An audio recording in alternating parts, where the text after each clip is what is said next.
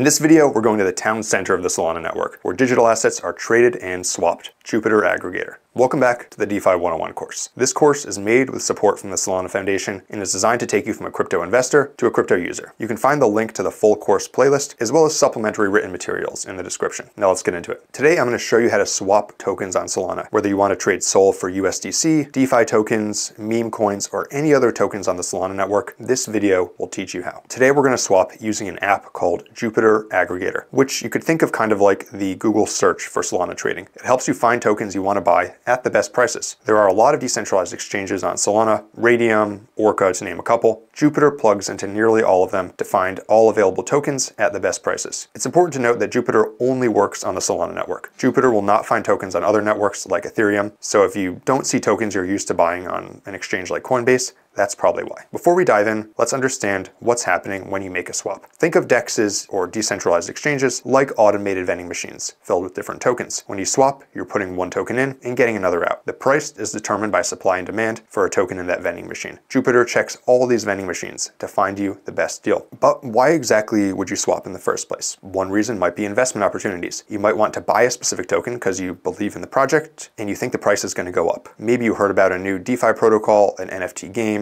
and you'd like to invest. For example, you might want to swap USDC for the Bonk token if you think Bonk is going to become more valuable. Another reason would be trading or profit taking. You might want to lock in profits or minimize losses, and you could do so by swapping a volatile token for a stable coin like USDC. Think of it like converting your casino chips back to cash. You're moving from a risky asset back to a stable one. A third reason might be real world utility. Just like you might exchange USD for euros when traveling to Europe, you might need to swap for specific tokens to use certain applications or services. For example, if you want to use a Solana gaming platform that requires their in-game token for purchases, or you're paying for a service that only accepts USDC, you need to swap to get the right token first. Some people might even use crypto to swap for a foreign exchange. Let's walk through making a swap. First, head to Jupiter, link below this video. Let's talk about why we use Jupiter specifically. Jupiter is what we call a swap aggregator. Imagine if instead of checking each airline's website separately for the best flight price, you used a service that checked them for you all at once like Kayak. That's Jupiter, but for token swaps. When you make a swap on Jupiter, it checks all the major decentralized exchanges on Solana at once, finds the best possible price across all of them. It can even split your trade across multiple exchanges to get you the best deal. The idea is it saves you time and money compared to checking each exchange yourself and serves as one single UX that you can use to access all of them. You can still always go to individual exchanges like Orca or Radium, but using Jupiter means you're always getting the best price without having to shop around. Plus, Jupiter handles all of the complexity behind the scenes. You just pick your tokens and get the best rate automatically. There's a website for Jupiter, and Jupiter also has a mobile app for Android and iPhone users. For this video, we're going to show you the desktop version. On desktop, go to Jupiter and connect your wallet in the top right corner. You'll see two boxes.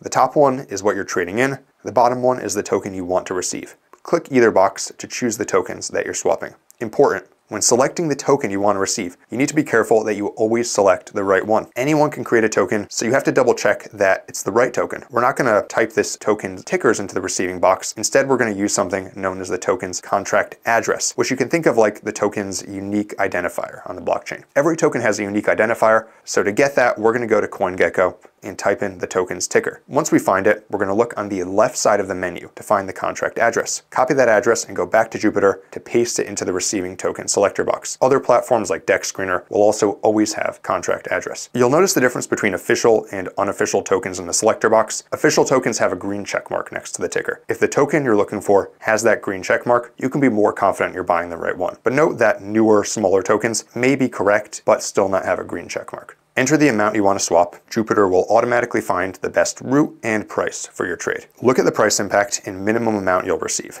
If these look good, hit the swap button. Your wallet will pop up asking you to approve the transaction. Review the details and confirm. That's it. Your new tokens will show up in your wallet within seconds. Before we wrap up, here are some quick tips for smart swapping and to stay safe. Make sure you always keep some SOL in your wallet for transaction fees. Always check the price impact. If it's over 1%, you might want to trade a smaller amount. Inversely, if you're trying to trade during a period of high volatility and your transaction keeps failing, it might be because you need to go to swap settings and change your slippage setting to dynamic. Sometimes the amount you're receiving is much less than the amount you're paying for. If this happens, try breaking this trade into a set of smaller trades to get better prices. Remember to always double check check the tokens you're trading, as there can be fake versions out there. Again, the contract address is unique, but the token ticker does not have to be. Swapping on Solana is fast and cheap, usually just a fraction of a cent per trade. Remember that to keep up to date on new opportunities in the crypto market, you can check out our newsletter at newsletter.dynamodefi.com. And to see more videos like this, be sure to like and subscribe. Thanks for watching, and until next time, this is Dynamo DeFi.